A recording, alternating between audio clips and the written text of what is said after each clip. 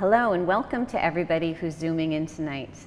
I'm Sheila Gallagher and I'm so happy that Sarah Bob invited me to be the artist for this evening's exploration of fragility and resilience. Given that I had not heard any of the pieces when I said yes, it is remarkable how the musical works in this program evoke the full emotional gamut of this time for me.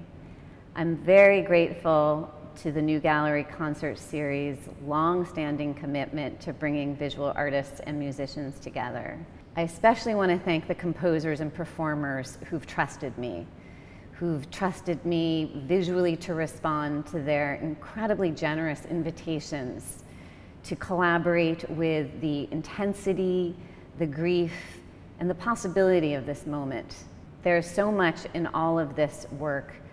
I could spend months on each piece. The art for this program combines a variety of sources, including drawings and clips grabbed from TikTok and obsolete musical visualization programs and shadow projections.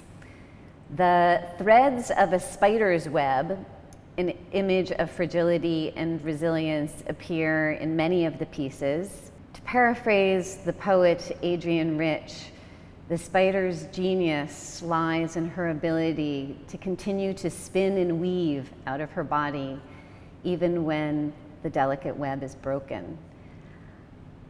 I believe in this making.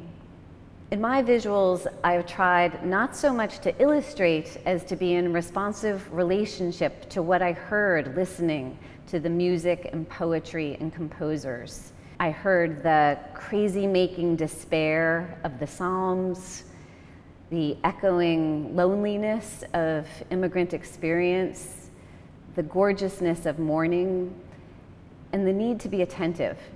In places, I've left a lot of black to allow the music to breathe. In the spirit of shared vulnerability which animates this program, much of the moving image work for this concert was improvised on stage using a kind of child's bag of tricks, which included ink and string and rocks and glitter and an Apple pen. I hope that it echoes some of the nervous excitement and anticipation of being in a live performance.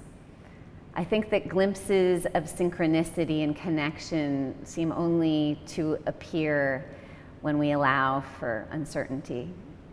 For me, effective image making always teeters on the borderline of mess and magic and madness. There's a bit of each of those in tonight's imagery. After the isolation of the past few months, more than ever, I appreciate that there are platforms and containers for co-creation, such as the New Gallery Concert Series. Places where we can collectively navigate unsettling times through art and music. It has been a thrill for me to get close to this work. Thank you.